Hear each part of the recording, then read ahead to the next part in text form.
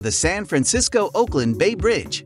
More than 27 million cars travel from Yerba Buena Island to Oakland every year.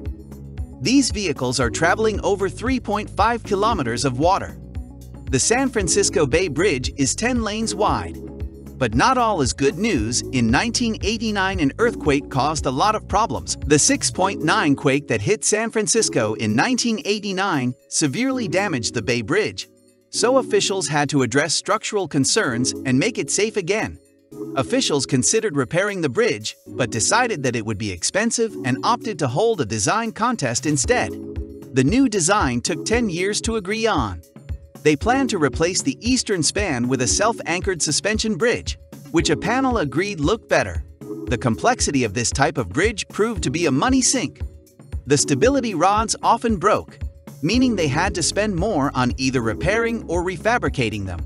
They decided to go with guard rails instead of barriers, but these would corrode over time. There were a few problems with the construction. The deck was slightly misaligned, which meant it had a higher chance of collapsing during an earthquake.